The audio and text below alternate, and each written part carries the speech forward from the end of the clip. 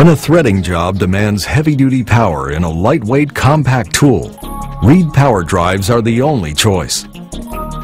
Choose the 601 PD power drive for smaller diameter pipe, ranging from 1/4 inch to 1 1/4 inch. The 601 PD power drive uses R11 enclosed drop heads. Use the easy-to-operate 701 PD power drive to thread pipe ranging from 1/8 inch to 2 inches. If the job calls for pipe threading or pipe tapping, then the half-horsepower 700 PD power drive is the tool for you. The 700 PD power drive double-insulated threading tool turns at 28 RPM, threads pipe up to 2 inches in diameter, and completes the job in far less time than a manual threader. The 700 PD power drive uses Reed R12 Plus segmental dies and drop heads to power tap or drill. We will now demonstrate the threading procedure using a Reed 700 PD power drive. Prior to operating any Reed equipment, carefully read the instructions and always wear the appropriate safety equipment. If replacing parts or adding accessories, refer to the Reed catalog for proper selection. Begin by selecting the proper drop head for the task being performed. Once the drop head size has been selected, push the small end squarely into the power drive opening until the spring-loaded adapter pawls catch securely. Installation can be on either side of the face gear.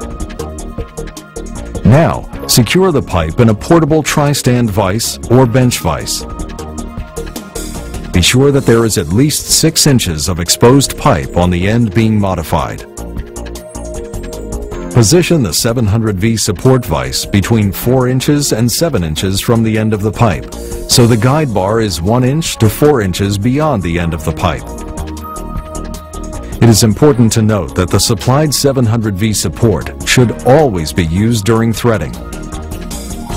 When threading 1 1/2 inch to 2 inch pipe, it is recommended that you place the vise 4 inches from the end of the pipe for firmest control of higher torque. Continue by placing the die head over the end of the pipe, making sure the power drive is correctly positioned under the support arm.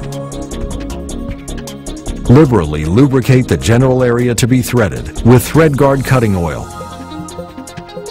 For right-hand threads, the die should rotate clockwise when looking at the face of the drop head.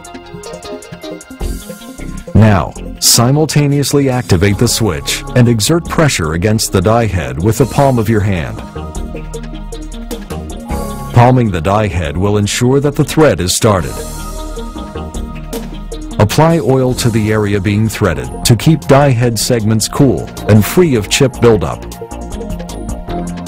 Keep the switch button depressed until the end of the pipe is flush with the edge of the die segments. Then release the switch button. After completion of the thread, and after the motor has completely stopped, activate the switch on the reverse selection.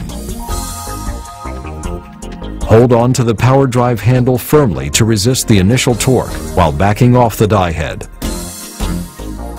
When the drive clears the end of the pipe, grip the handle on the top of the power drive and remove from the pipe. Release and remove the support vise. After threading is complete, clean any debris off of the 700 PD power drive and properly store for future use. Please refer to your operator's manual for reference on the use of this tool and the R12 Plus drop heads and segmental dies.